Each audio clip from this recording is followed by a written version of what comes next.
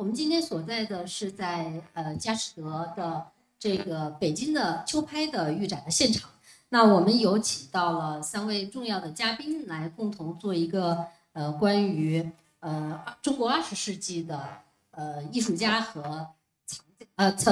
艺术家和市场的一个讨论啊。那这一场论坛呢是由这个佳士得还有在艺以及 Art Pro 呢联合主办的。那我是 Art Pro 的副总裁谢幕。那我先介绍一下我身边的3位重要的嘉宾啊，在我旁边呢是中央美术学院的教授、人文学院的副院长邵逸阳老师。中间呢是佳士得亚太区副主席、20、21世纪艺术部联席主管林佳如女士。那旁边这位是北京画廊协会的会长、凯旋画廊的负责人李兰芳老师。那我们今天呢，现在开始今天的讨论啊。首先有请这个佳如先给我们介绍一下今年2023年的佳士得的秋拍20、21世纪部门有哪些精彩的拍品。好的，我先首场打个广告。对，其实今年的拍卖其实挺有趣的，因为我们不止在近现代的部分有很好的作品的展现，那在年轻当代的这一块呢，我们也有大家比较关注的周杰伦的专场，所以这一次在我们的香港秋拍里面还蛮活泼的。那我先谈谈周杰伦这一块吧，因为大家都应该可能都知道，我们跟周杰伦有一个合作项目，那叫千禧年夜间专场。这一块呢，主要是着重在年轻艺术家的部分，那是由我们跟周杰伦商讨的一个名单，然后着重于在这个平台里面，希望能够发掘一些新进的年轻艺术家，推荐给年轻的藏家。那这个项目里面，当然包含了一些西方的艺术家，比如说我们目前可能会即将上广告的一件 Adrian Guinea， 然后还有一些中国艺术家，比如说国内比较熟悉的像孙一田啦、黄雨欣啦，这一次都会囊括在周杰伦的专场里面。那在我们的正常的夜场里面呢，其实我们的阵容也是很坚强的，包含我们已经做了广告的常玉，这一次是我们的主打。那这件常玉作品呢，目前估价是1亿，也是首次出现在拍卖里面，一件就是从来未上过拍的作品。很多的藏家其实都知道这件作品，因为这件作品其实是常玉全集的封面。然后，所以其实很多藏家都很熟悉这件作品，可是没有亲身看见作品。所以我们10月20号在台北也是第一次这件作品在亚洲预展，接下来会下个星期会去到上海。那希望大家就是国内的藏家如果有时间有机会去到上海参加艺术周的时候，千万不要错过来到佳士得，因为这是这一件作品第一次回到国内来预展。所以大概的一个我们的收件的方向跟策略主要是这样。真的挺简单，好作品等着我们一会儿在后面来进行讨论。邵老师，您在这一次刚才看预展的时候有什么感受吗？看到了不少就是很不错的作品，很好的作品。我现在觉得以前很多就是比如说这个博览会啊，什么这种拍卖行的预展啊什么的，以前都很商业活动嘛，一般我们不会来看。但是我现在越来越多的会爱看这些展览，因为它也是一个就很多艺术家的代表作一个集合，所以我们我觉得就是很有意思，每次还学到很多东西。南方，你在这一次看预展有什么感受吗？我自己一直觉得佳士得的预展是，从市场的角度还是从艺术史的角度是非常完整的一个精致的展览。每一次看佳士得的展览都是确实是一个艺术享受。他们每次把这个中国20、21世纪的这个线索，包括当代艺术的这个系统的梳理，都是呈现的非常完整。甚至是很多别家拍卖公司的这个样本。对，这个其实我们也很有感触。每次来看，不仅仅感觉是预展，更多好像是在画廊或者美术馆在看一个很精致的展览。对，好像在看一个这个美术馆的一个收藏展。对，我们每次都很乐意来看啊。那其实这次展览里面我们里面有一个重要的板块，就是20世纪这个板块。那从20世纪这个板块里面呢，我们今天想探讨的一个重要的话题的方向，就是东方坐标，中国20世纪的先驱之路这个话题。那我们知道，那个邵老师呢有一本重要的著作，写的就是20世纪现当代艺术史这本书。那我们想问一下您，就是说，从您来说，您对于20世纪艺术史研究的初衷是什么样的？同时呢，中国的20世纪的这个艺术跟西方的20世纪的艺术有什么样的差别？那您对这个怎么看呢？20世纪现当代一直是我研究的一个重要课题。当然，现代主义艺术是从19世纪末开始的，但是20世纪是个重要课题，是因为真正的现代艺术是从20世纪开始的。那我那本书呢，就是特别希望能够把中国艺术纳入到20世纪这个整个叙事之中，就是一个全球性的视野当然，我有一点小遗憾的，就是我后面在当代部分尽量的加多了中国当代艺术。当然，因为各种原因呢，有些加不进去。但是前面现代部分现代主义部分还是比较少。我觉得还是有必要像把赵无极这样的艺术家、常宇这样的有可能加进去，因为他们当时跟毕加索、跟马蒂斯都是有交流的，而且他们当时都是世界性的前卫艺术，也越来越多的受到全球认可。所以我觉得这个还是很重要的一个课题，我还是以后还会继续做下去，特别是对20世纪早期中国现代艺术跟西方艺术的这样的一个交流，这是我的一个非常有兴趣的一个点。但我们知道，中国的20世纪跟西方的20世纪，在历史发展的进程当中是有交集，同时也有很大的差别。那您觉得就是在这个阶段里面的中国艺术家跟西方艺术家有什么样的差别呢？有哪些重要的特点？其实中国20世纪的中国艺术家主要，尤其是前半段，主要还是向西方艺术学习这样一个过程。因为就是整个20世纪在西方的政治、经济、文化上，他们还是非常强势的。但是我们不是说西方和中国是两个板块，完全不同的。其实20世纪也是一个特别有意思的世纪，是为什么呢？西方的艺术大量的吸收了东方元素和非欧洲的文化，然后所以就是我们可以看到，其实为什么20世纪中国的艺术开始也会被纳入到这个西方的这个框架里面去，而且被他们关注，也被他们放到他们的视野里去，是因为他们非常关注中国的传统艺术。我们可以看到马蒂斯其实自己就有很多东方收藏，包括中国画和日本画，然后所以他的画本身就有中国艺术的这种感觉那种意蕴，所以跟常玉一下就可以对话起来。我觉得在19世纪末，从西方印象派开始吸收这个日本画的这个特点对东方艺术就越来越了解，尤其是东亚艺术。所以我觉得还有一直到抽表 Jackson Pollock 他们其实他们吸收了很多东方艺术特点，尤其是中国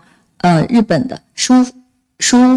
画书法和绘画都融入到他们的绘画里。他们既然可以这样兼柔并蓄，为什么我们要锁定说我们就是传统的，就不能接受西方的东西呢？所以这个20世纪整个是一个交流的过程。我觉得我们以后的研究应该更多的注重这种交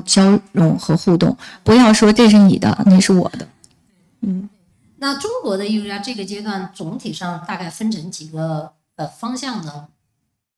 ？20世纪早期，中国和很多留法的艺术家嘛，留法的艺术家实际上就是跟他们当地的主流艺术交往就非常多。这次我们要讲的两个主要人物赵无极和常玉都是其实当时已经是纳入到西方主流社会里面。他们而且当时和这个立体派野兽派很多艺术家他们都是朋友，而且都是同一画廊在代理的。所以我觉得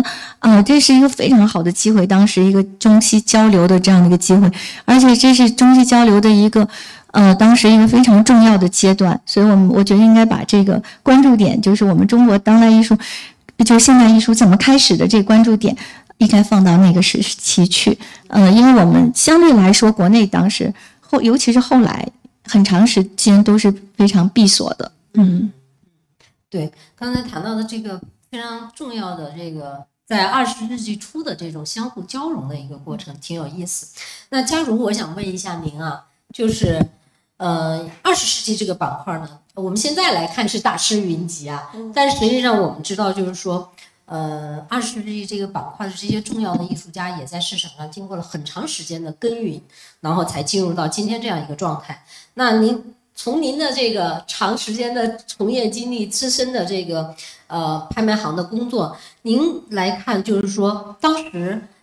亚洲里面是以什么样的契机进入到这个板块的？第二个就是说，对于这个板块的推动的过程当中啊，您有什么样的心得和体会和感受啊？好，这个是一个比较大的问题，因为其实这个板块其实要真的是随着2家国际拍卖公司开始进驻到这个亚洲市场，甚至台湾市场开始，因为佳士得的苏富比其实都是在90年代初开始了在台湾的拍卖。那当然了，因为这样的关系，所以其实也介绍了很多海外华人艺术家，就我们刚刚讲的赵无极跟常玉，给了台湾的厂家。那当中还有包含一些台湾的本土艺术家。其实我想这个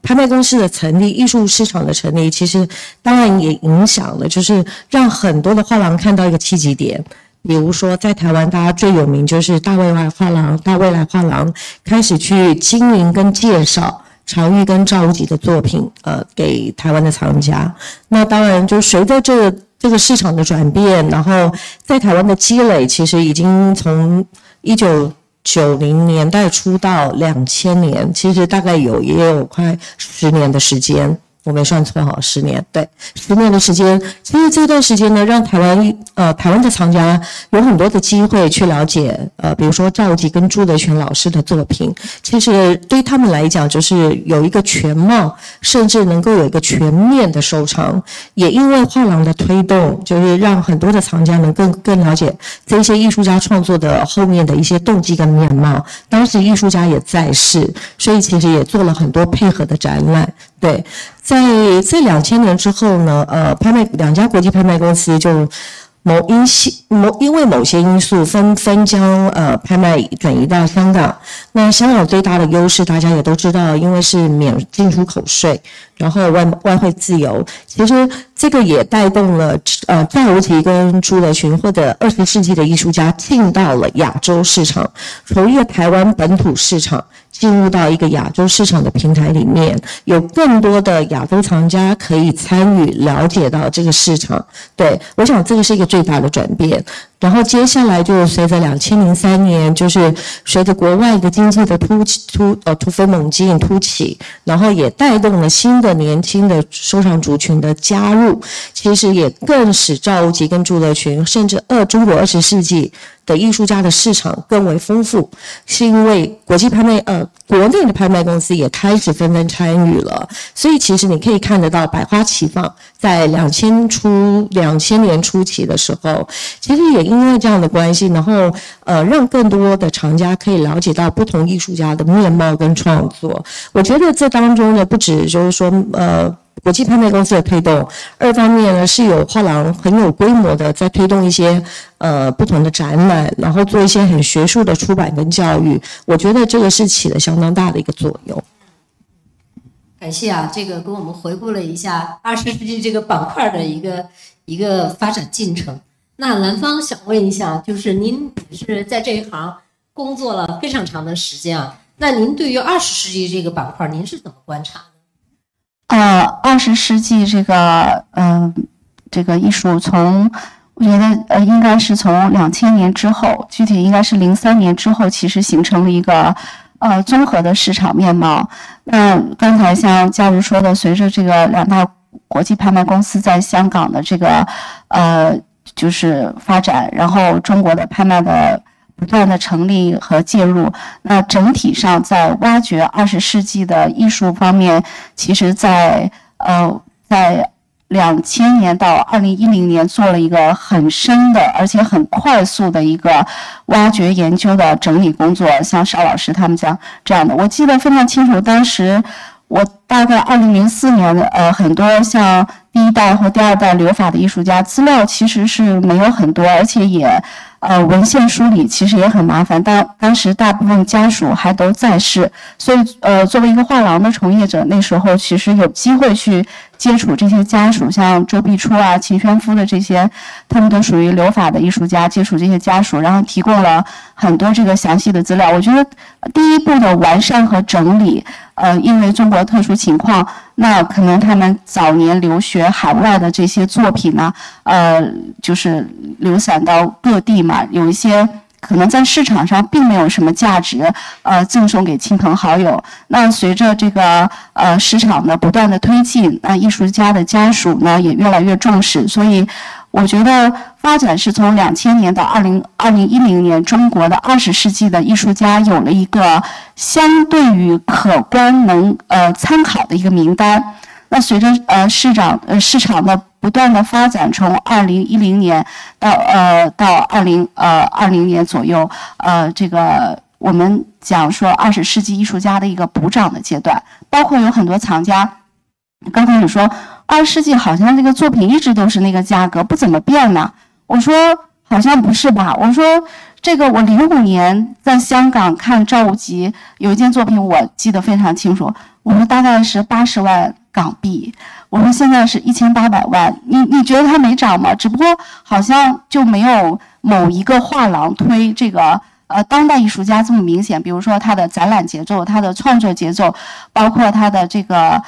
青年艺术家对自己的这种要求。因为20世纪是一个散落在各个地方的，你像常玉很明显，大部分作品都是像这次佳士得派件的作品都是法国回来的啊，包括早期的这些散落在东南亚的一些作品啊，都是我们要经过很长的时间去整理。那现在整理好了，大家知道可以对比，可以去知道这个艺术家哪些时代的作品是重要的。那么从价值的方面就开始逐渐的有分别，有这个不一样的这个价格的就是频频出现一个记录出来。所以在过去的10年，我是觉得20世纪的艺术市场可以去面对同时期的，比如说法国的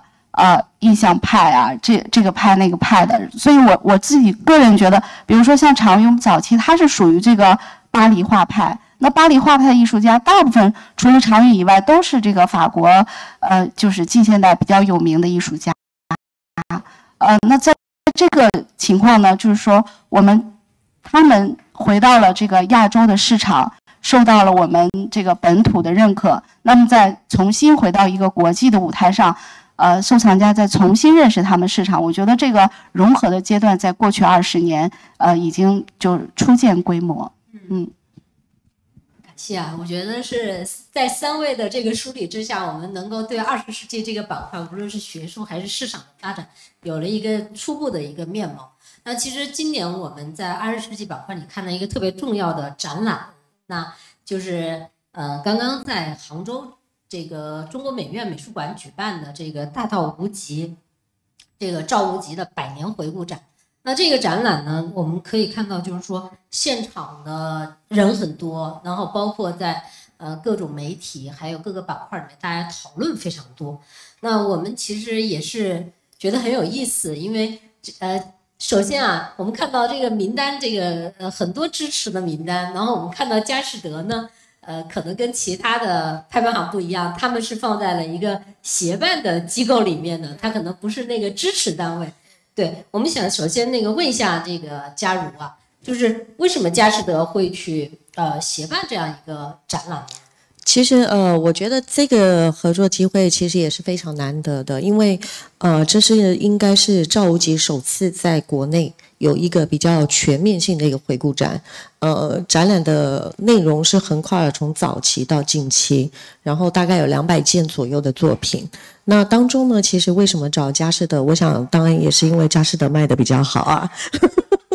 对，这个是当然，就是因为一直以来，我就觉得就是说，佳士得在赵无极的市场的积累的部分是非常用心的，不管从选件方面呢，到作品的质量啊，跟每次上拍的件数，其实我们都有一定的掌控率的。对，这第一个。第二个，我觉得很难得的这样的一个机会，其实我相信对很多的藏家来讲，尤其是赵无极的资深藏家，其实他们等待这个契机已经非常多年的时间了，能够在这么好的一个美术馆里面，在中国美术馆里面展，然后又是在他的之前是杭州美专嘛，又回到他自己的母校去做一个这样的展，所以其实有一个很好的一个怎么讲，一个很好的 double meaning， 就一个很好的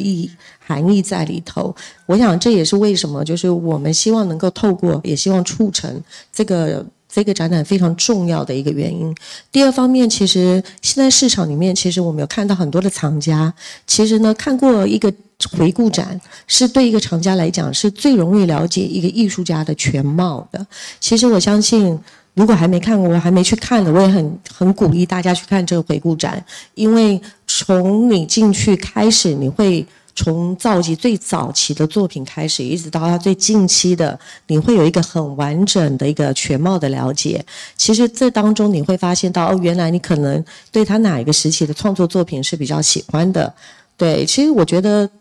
做一个回顾展，其实真的是了解一个艺术家最好的一个机会。那也是当然有鉴于现在有很多新的藏家的参与，所以我也很鼓励大家千万不要错过这么好的一个机会。兰芳，你去现场看了展览，我记得是在第一时间去的，是吧？您对那个展览怎么看？我是开幕的时候就到了这个，因为以往我是不太会去，就凑热闹的，因为这一次不一样，它是这个算是赵无极生平就是过世以后最大的一个回顾展，就历史上从来没有过的，差不多200多件作品，包括他的油画、版画，各个时期的油画、版画，然后还有他的陶瓷作品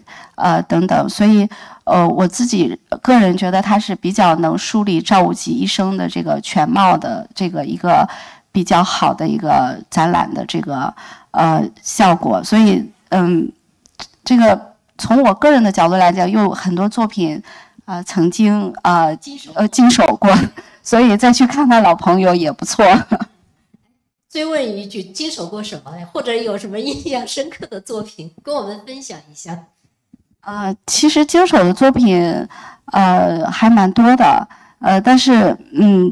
就是说印象的每一件都很深刻，因为赵无极，像除了佳士得每次拍卖它会有就每个时期的作品都兼顾以外，其他拍卖公司可能每次只有1件到2件拍品，所以那一件拍品对你的印象真的是非常深刻。就包括有一些赵无极这个甲骨文时期的作品，那我们觉得当时可能从业的时候不太了解。为什么这一件就会比别的贵很多？所以当结果出来的时候，其实是受到大家的这个价值的认可。确实是从赵无极他自己创作的角度来讲，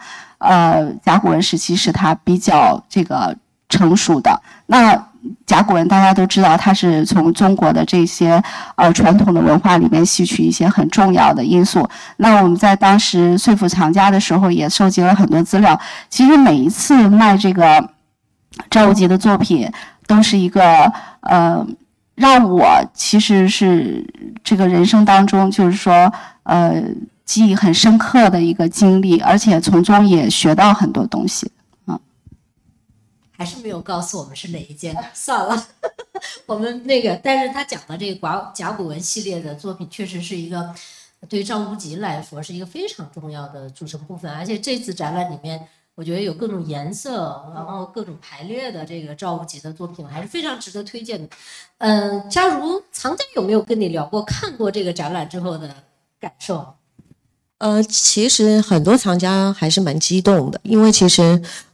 就我刚刚讲了，这是目前可能是最完整的一次的回顾展。从早期到近期，然后其实很多厂家看到自己曾经拥有的作品或现在拥有的，然后相较其他厂家所拥有，其实我觉得对厂家来讲是一个很好的一个学习课程，可以看得到一个全貌。然后我觉得其实这几年来，其实因为召集的市场有了一些变化，就我刚刚提到有一些新厂家的参与，那这个部分呢，我相信对新厂家来讲，他可能不是一次可以看得到这么多东西，所以我觉得这个展览呢，给了新的厂家可能更有一个完整的一个全貌的了解。对，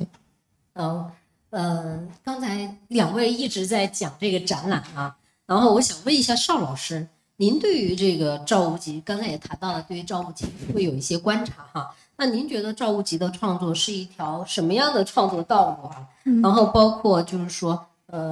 把它放在一个全球的视野的范围里面来看，你觉得，比如说赵无极是一个什么样的状态啊？您从美术史的角度怎么看赵无极？赵无极的作品我是在蓬皮杜看过。常玉的作品我是在那个大皇宫看过，所以我就说，之前其实很早我去，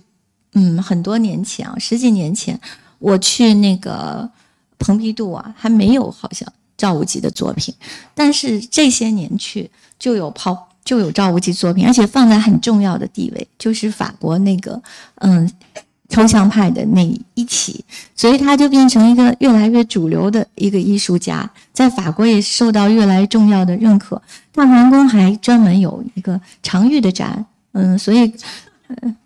不是常设的，常玉作品的展，放了他很多这个早期的这个裸女画，所以就是说明他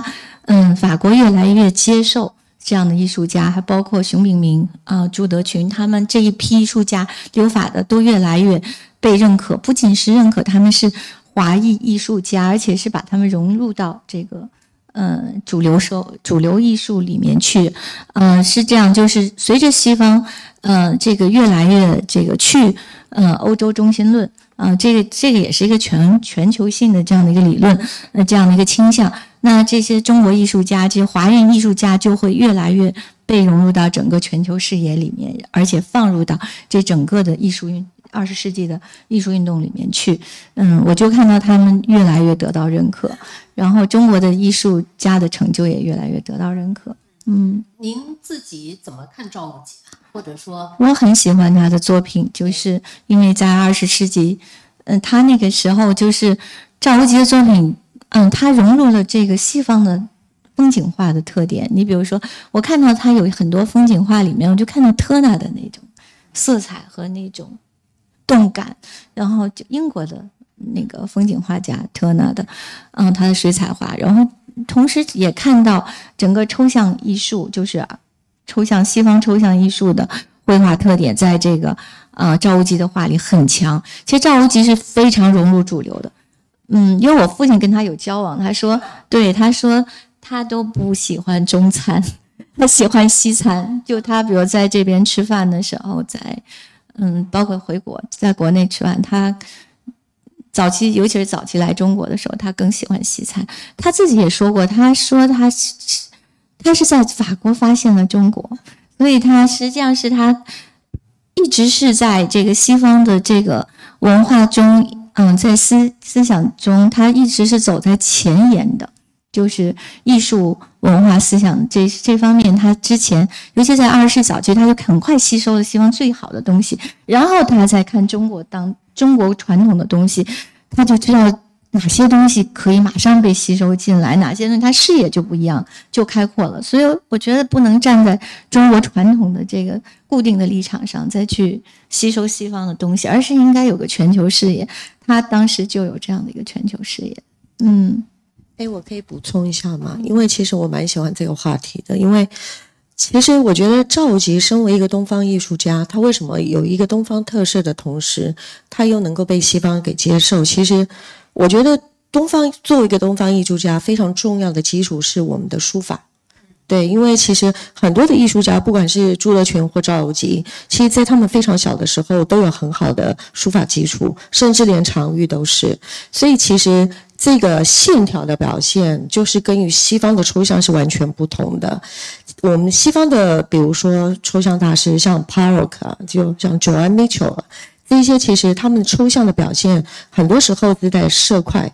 甚至就是一些无意义的线条的表现。可是我觉得在东方的抽象里面，你会讲到笔道，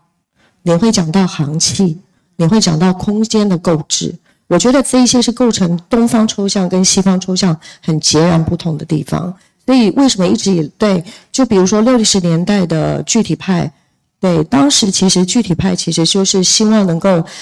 推翻所有的绘画创作，能够用一些新的创作手法在创作。所以其实造极当时他们是在整个法国的氛围里面，西方的氛围里面。可是我觉得比较有跟西方抽象，你像跟苏拉奇他同一个岁数的，其实他们的不同的地方就在于他的东方绘画的基础能够凸显，就刚邵老师说的，他在法国找到了东方，就因为这一些基本的从小的根深蒂固的这一些训练，造就了他当时有一个中西融合非常好的一个基础。对，我特别同意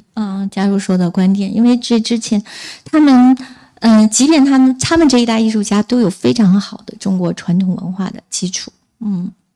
上过私塾那一对，所以他不有甲骨文系列，他懂这些，对。这个话题有补充吗？这个话题我觉得一直都是我们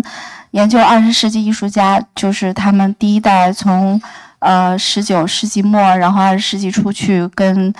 西方的艺术家交流，是一个综合的一个线索。它因为有了这个线索，所以才有了这些中国艺术家去国外留学，它的价值和意义就是在哪里？那比如说像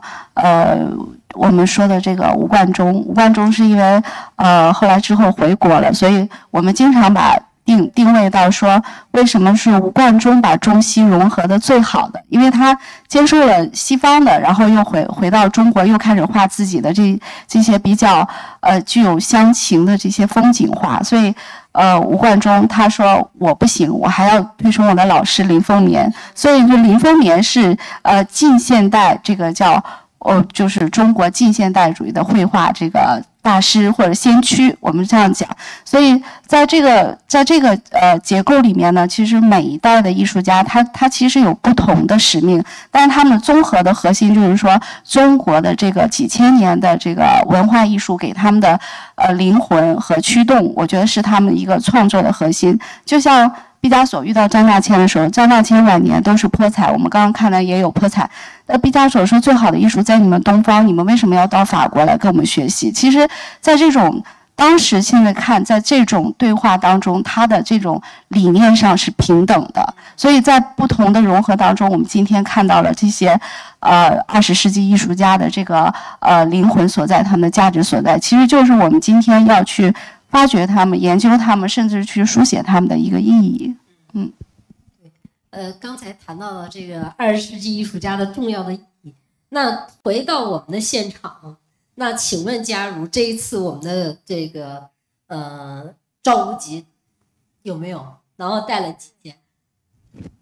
其实我们这一次赵无极是有，然后这一次比较特别，就是我们主打的是赵无极50年代的作品。就有他克里斯奇跟甲骨文的，然后最主要其实也是因为呢，这几季的拍卖，我们发现市场也在改变。为什么就是会主推他早期的作品的原因，是因为早期的作品相对来讲呢，价格对于市场还有很大的吸引力，因为50年代的作品尺幅都相对来讲小一点，都大概是在50公分、60公分左右，价格的区间位是大概是在100万美金到200万美金这个左右，所以其实现在这个区间位其实对于新进的厂家或者是资深的厂家来讲，都觉得是一个很有吸引力的消费区间位。第二方面呢，是他50年代的作品，很多喜欢不管是书画的朋友也好，就是很容易接近，因为画的很多时候是跟咱们中国题材有点关系，比如说是静物啦，比如说是花卉啦，还有一些风景，对，都是您放在书房的一个角落，它会悠悠的散发一种芬芳香味的作品。对，这是第一个趋势。第二个趋势呢，在我们的日常里面，其实也有一些召集比较近期的作品，就2000年之后的。那为什么会有这样的一个铺垫？其实最主要也是因为有发现，就是说艺术家创作比较晚期的作品，它的画面呢颜色丰富，比较彩度高了，然后比如说有一些粉色啦，有一些荧光色的绿色啦，这些其实在赵无极60年跟70年你都可能看不到。对，所以就近期的作品反而对于年轻藏家来讲，就现在的视觉审美不太一样，就他们很容易接受。对，这第一个。然后第二个呢，又是因为赵无极晚期的作品，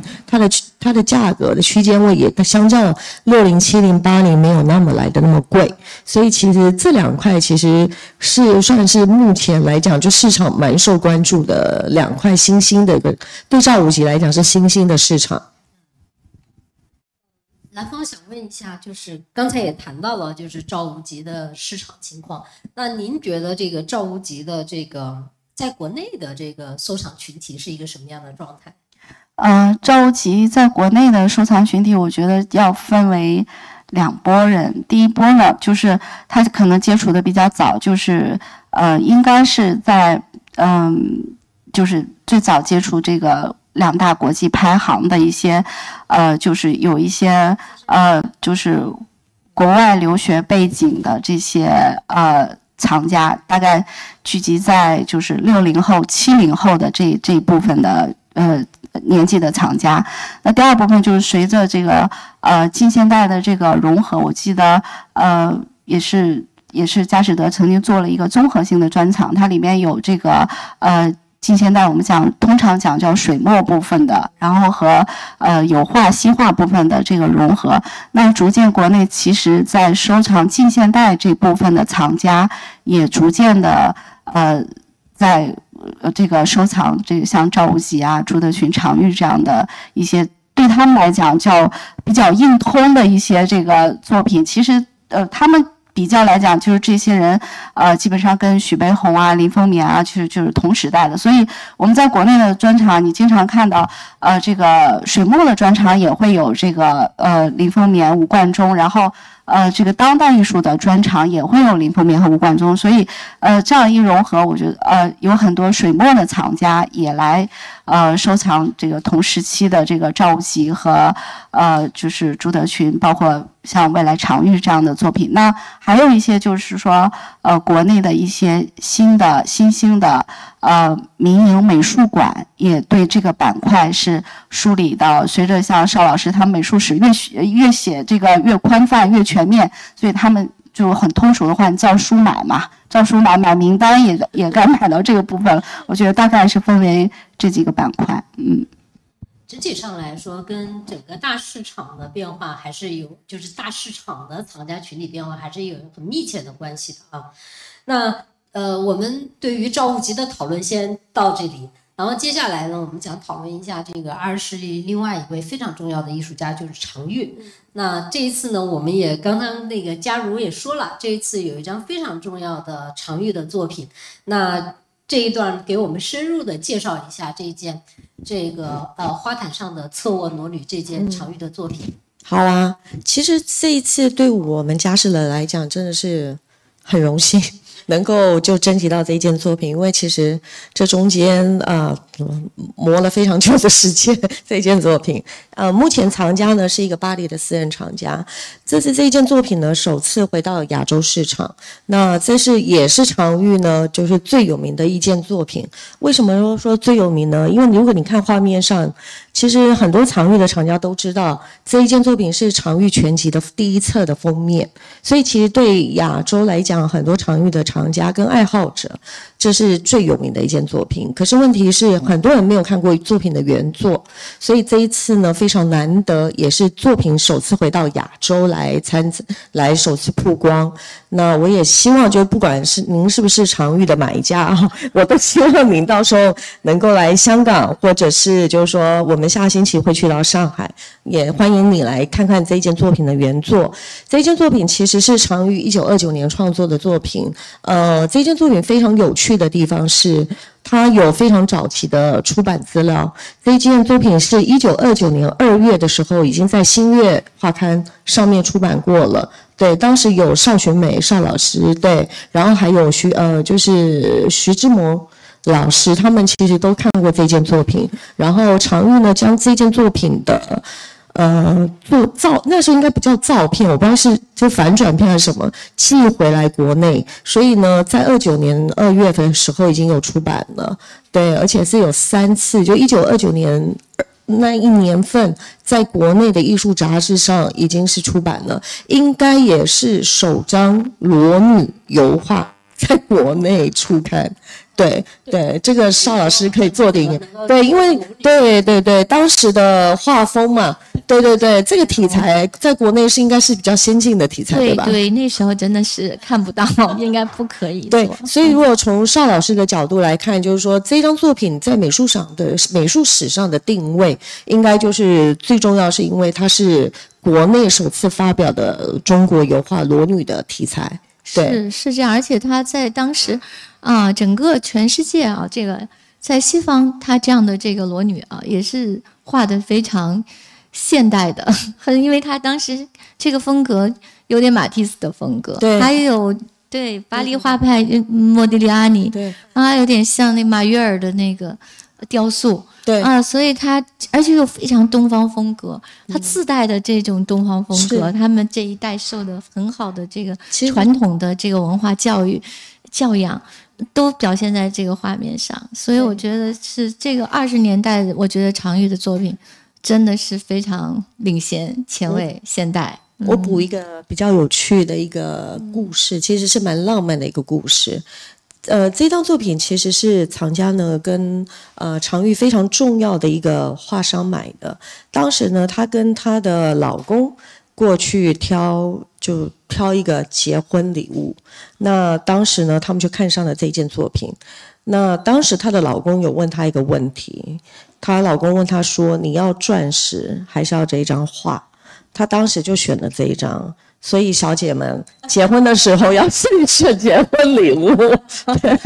对，所以其实也因为这样的关系，所以其实这件作品对于现在这个藏家来讲，它有一个很特别的意义，因为它是一个结婚纪念礼物。那当然，这个藏家现在年纪也大了，所以他也希望就是说这一次透过这样的机会，再把这件作品呢能够辗转给一个另外喜欢他的人。这件作品其实在他们家大客厅挂了非常久的时间。那当然就是说，以一个西方藏家来看东方艺术家，画中的模特其实是当时非常有名的 Kiki。对，这个 Kiki 小姐其实帮藤田直士，然后帮莫迪尼亚尼帮很多的艺术家，其实做了很多的模特。那她是当时非常有名的一个模特。我觉得最有趣的地方是我们当这件作品其实在就10月份中的时候，我们在巴黎做了一个活动，那个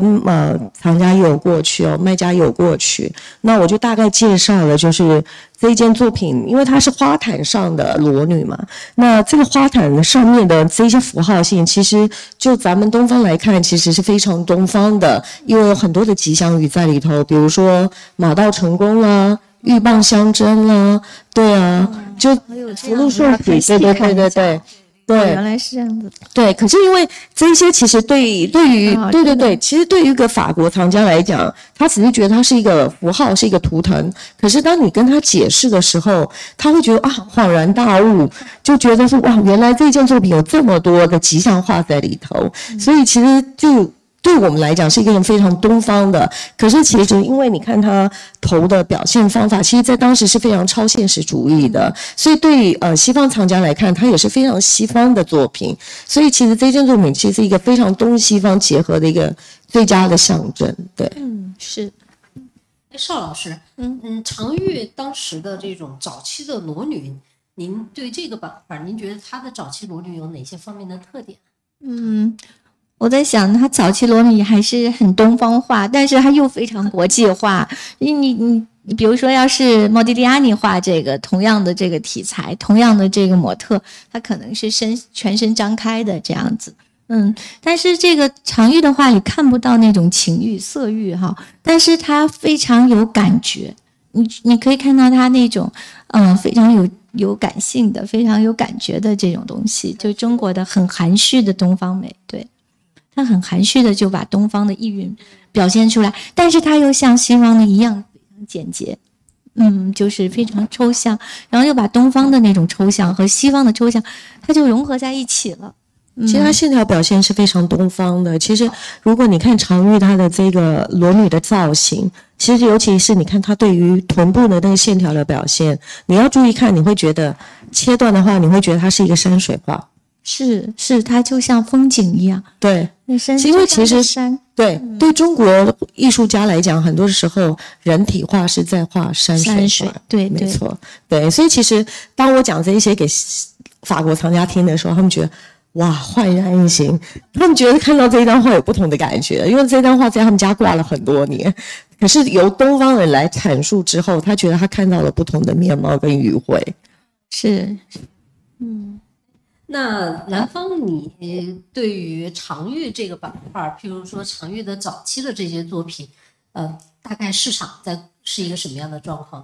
呢？我先解读一下这张画，从我的角度来解读，因为这张画对我来说，就是除了它是画册的，就是常玉的第一册这个画集的封面以外呢，我对它其实也不陌生，就是大概近7、8年来，有其实几个藏家来问我这张画到底值多少钱，所以我觉得佳士得今天的努力是值得的，这么多年。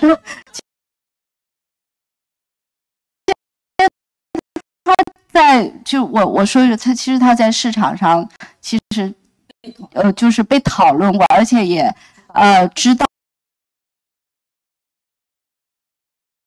特点来讲，就是我们今天从东方的这个视觉审美来看，其实这张画它白色的墙和它这个红色的地的这个黄金分割的比例，我觉得是常玉其实他29年创作这件作品。那29年呢，其实是常玉他整个人生当中，他是这个19年去的这个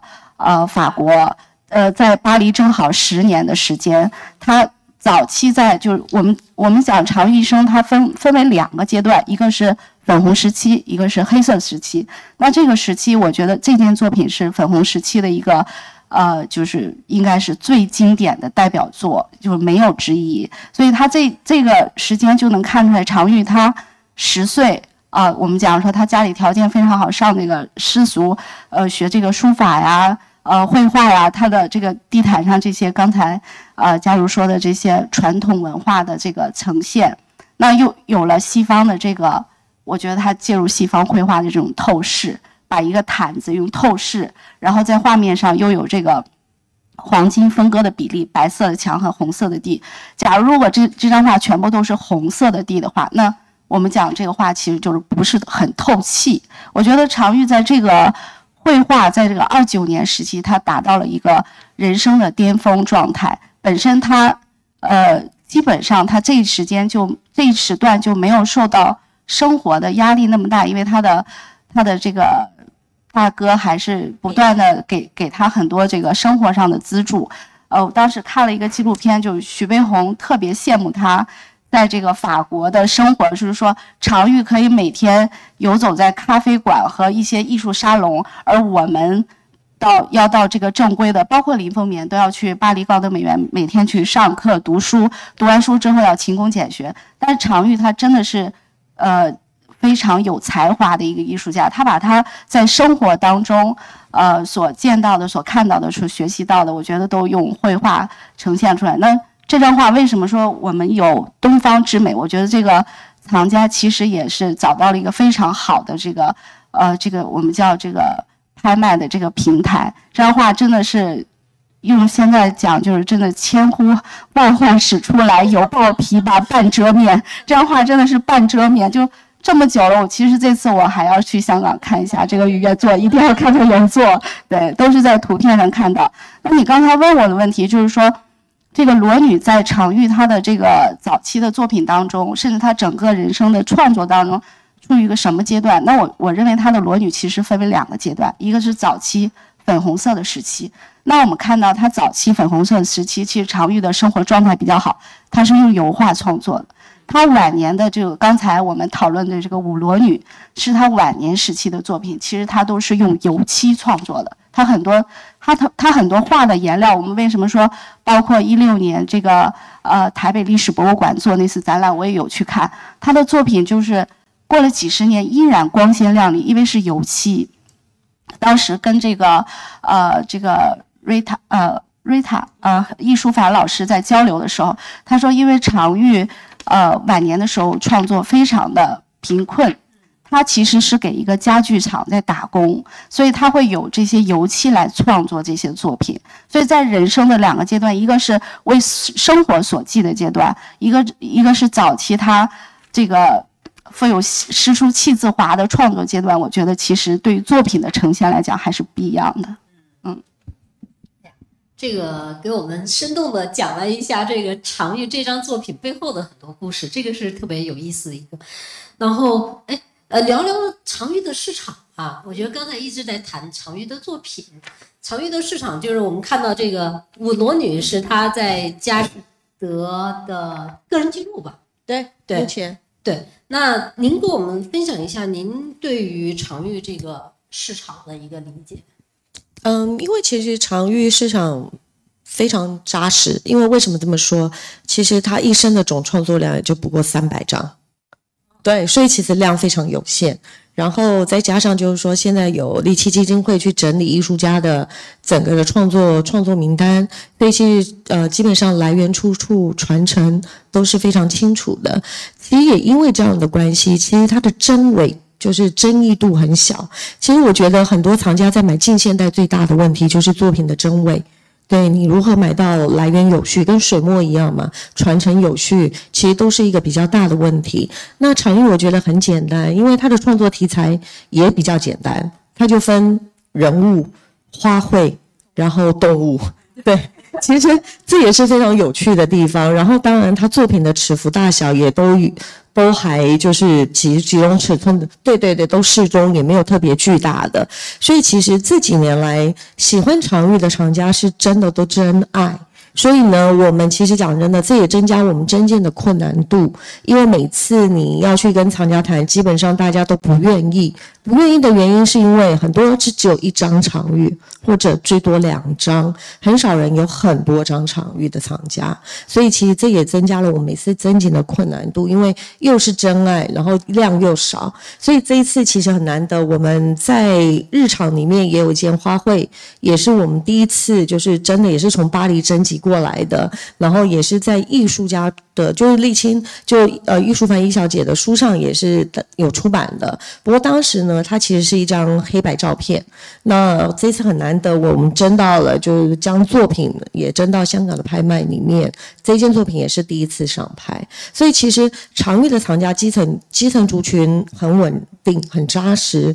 然后这几年来，其实有新进的藏家进来，那当然进来的时候会从可能就20年代早期、30年代的粉红时期开始，因为尺幅相对来讲都是比较小的，价钱的区间位大概在1000到2000左右，所以这一块是比较容易吸引新藏家的加入的。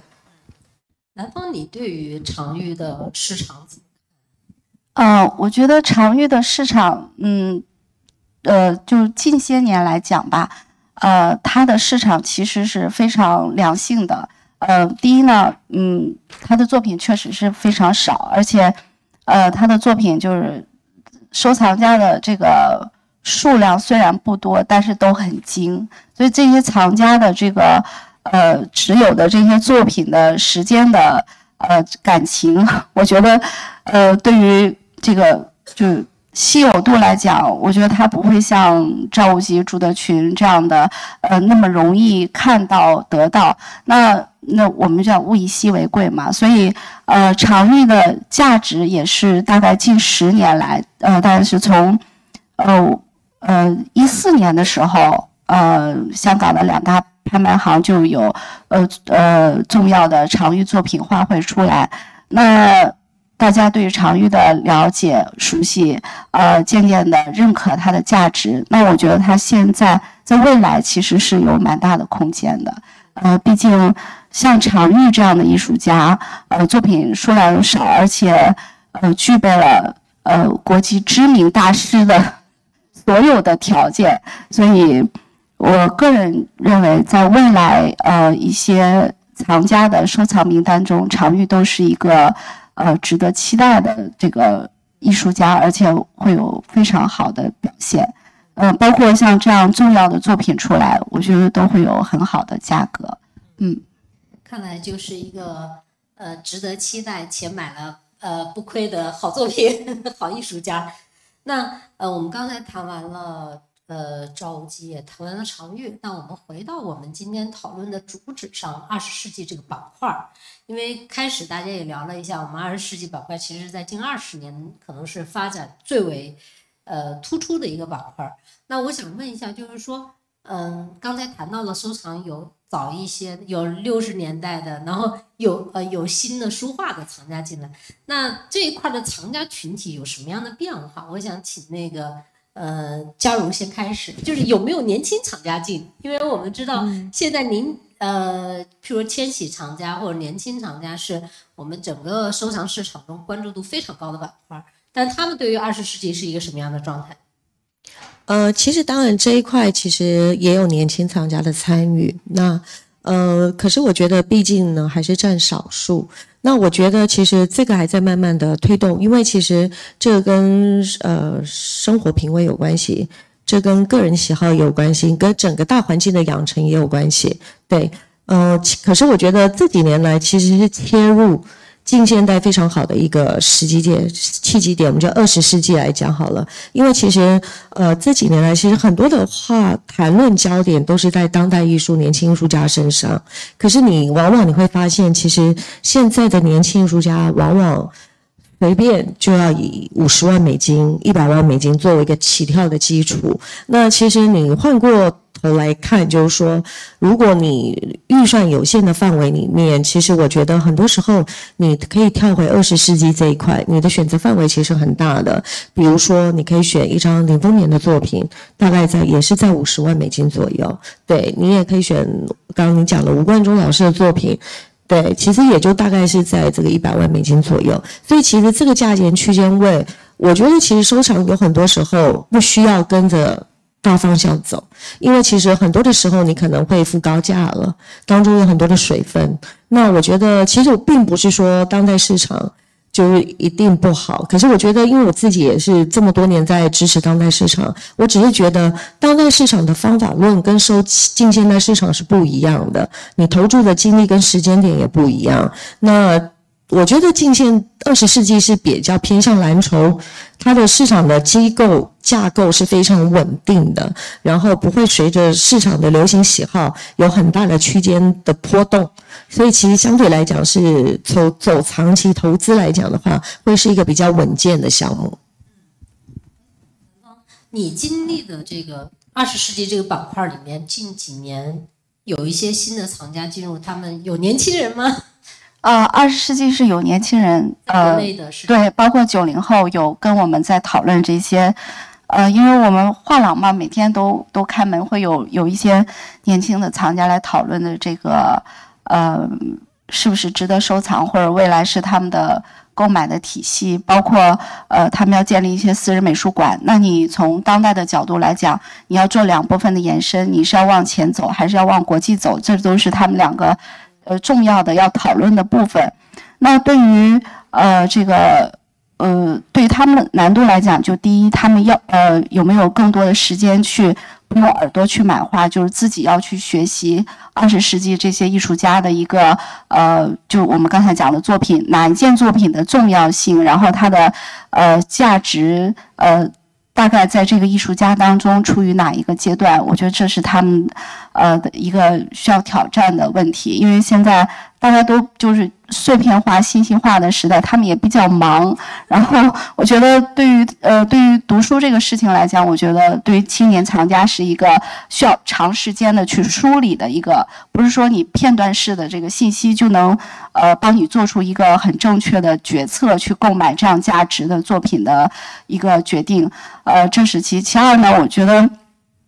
对于这个20世纪艺术家，在有了这些基础之上，那要多看，就是说我们讲说真伪，那还好，就是说，20世纪的市场在这10几年来，我们感觉到其实有这个佳士得带动的这个亚洲地区的这个20世纪的艺术，其实是用4个字来形容，就是稳步精进。稳就是它的市场的就是作品的这个征集啊，包括拍卖的这些数量和质量是非常稳定的。那很显然，我们经常就看到有一些作品就会就是不会有好的这个价格的呈现。那我们觉得可能作品的精度或者作品的这个其他的参考系数可能没有受到绝大多数人的认可，包括真伪。所以我觉得大方向来讲，20世纪这个艺术是稳步精进的。那从极个体的角度来讲，像常玉这种极其特别的，就是说几十年遇不到一见的这种超出所有评估这个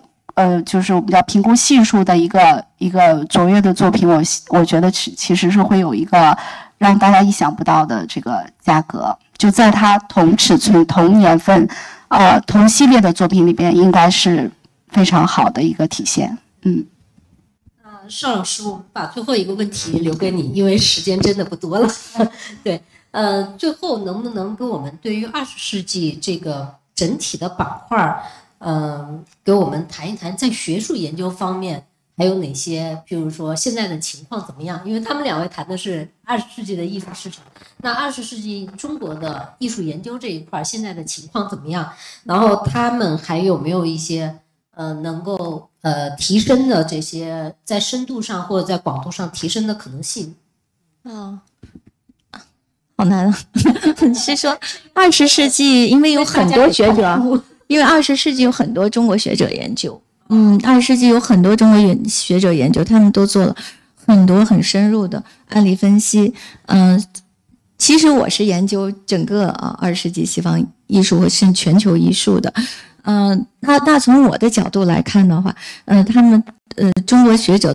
都做了很好的研究，我可能没有这样深入的个案研究，但是我在想，我可以做的事情，或者我希望很多以后可能未来的研究能更多做的，就是看到这20世纪的东西方融合的这一面。而我们今天谈到的这些留法艺术家，特别是赵无极和常玉，他们都是这样的代表，非常重要的代表。然后我觉得从这个角度还可以做更多的事，就是从全球角度，从一个更高的视野，就是这个更整体的视野看这个问题的时候，它可以从就可能看得更清晰一点。比如说有时候我们看这个就是刚才我跟佳如跟南红说到哈，就是说如果这个常玉这幅画啊，20年代、30年代和50年代，我就会更倾向于他20年代的，20、30年代的这个作品。我把它写到艺术史里去的话，我会写他20年代的作品，因为那时候很有开创性。他的开创性更强，他一点都不弱于当时这个莫迪里阿尼他们的作品，就巴黎画派其他画家。它而且非常东方化，又非常我们中国文化特点，全都在里面。它不是硬加进去的东方元素就不是一些硬性加进去的东方元素，而是它非常自然的带进去的。就是我觉得这些特别有意思，我希望我以后研究会涉及到这些，然后我的20世纪现当代艺术史、全球的艺术史会写入我们中国的华人艺术家。我现在发现。也是全球艺术史，西方人写的，也越来越多的加入了其他文化，包括前面说到的日本的具体派、具体画派，也都写到这个艺术史里面去了。我自己的20世纪现当代也写了他们。好，最后还有一个，就是请佳如要给我们介绍一下，因为刚才在讲赵无极和常玉。20世纪这个板块今年还有其他重要作品吗？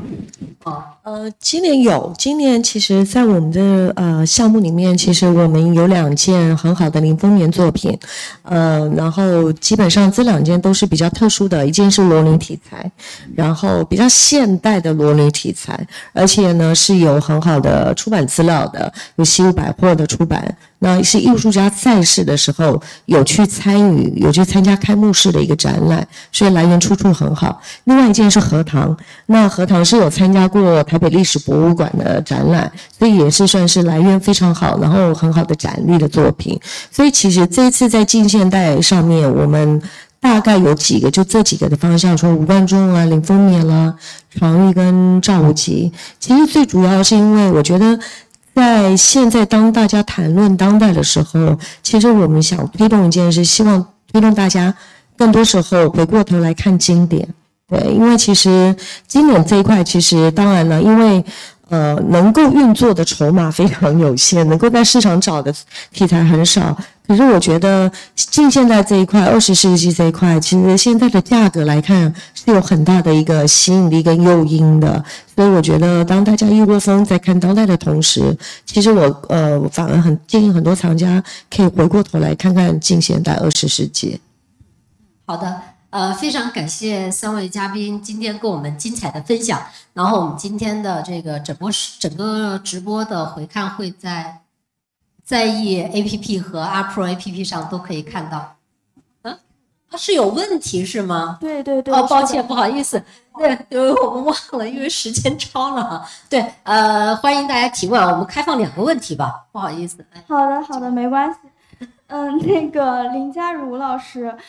直播间有网友提问，他们想知道为什么常玉会在近现代美术史上缺席，但现在反而市场对他的重视倒是越来越高呢？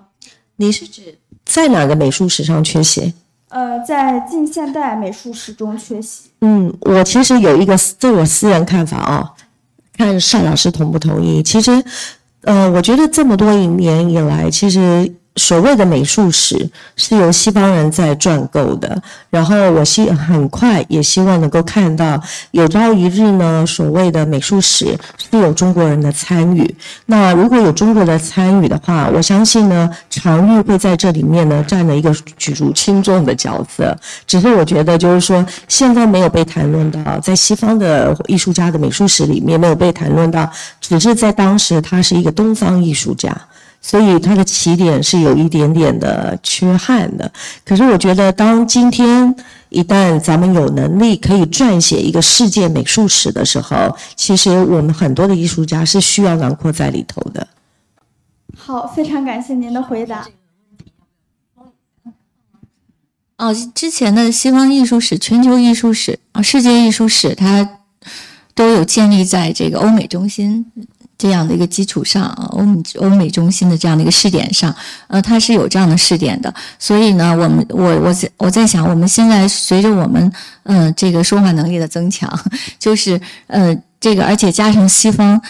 这种中心论的一个解体，在全球化时代，那更多的华人艺术家和其他文化的艺术家都会被写入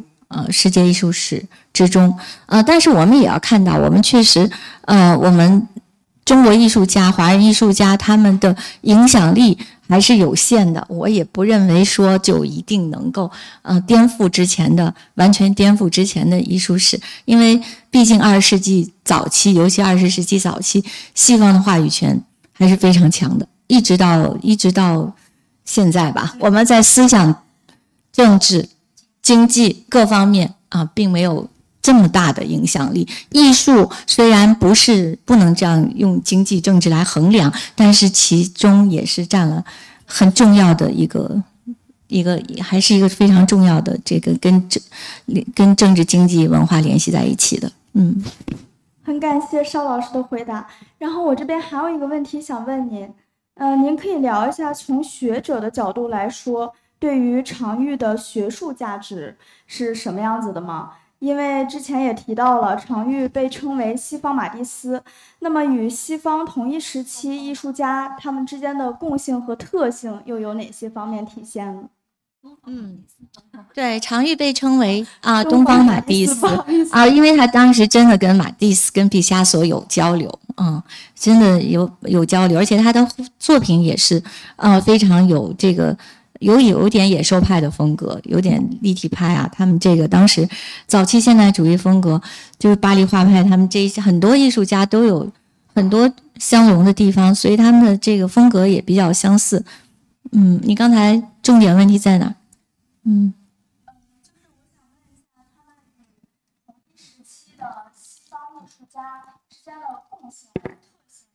就是他们共性就是都是20世纪现代风格的，所以这个当时他也是而且比较形式主义风格的，所以他那个形式风格特点非常鲜明，色彩也非常美，可能我觉得他的后来作品力度不够，50年代我不会把它写到艺术史里去，思想性、观念性就会，到后来稍微就弱一点，因为到后来抽表不是到了那个就是超现实主义像这个达达，那西方思想力度是非常强的，这是我跟市场有所不一样的地方。我从学术观点上看的话，但是在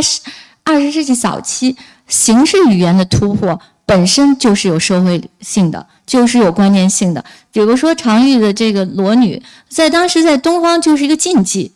在中国能画裸女吗？根本就没有，根本能展出裸女吗？根本不可能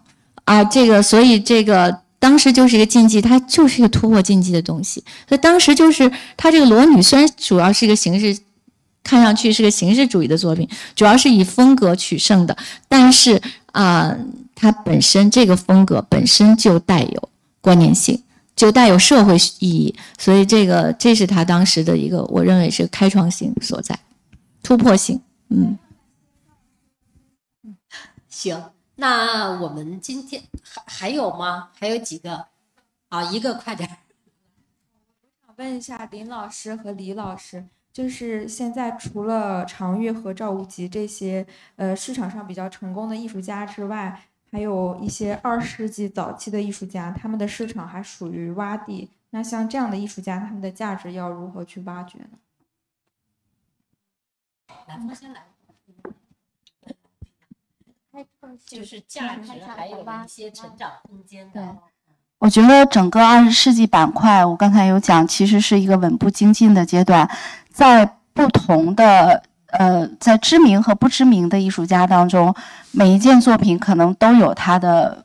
价格的洼地。那具体如果说一定要列出名单，我其实觉得像林风眠我们刚刚讲的林风眠包括吴大羽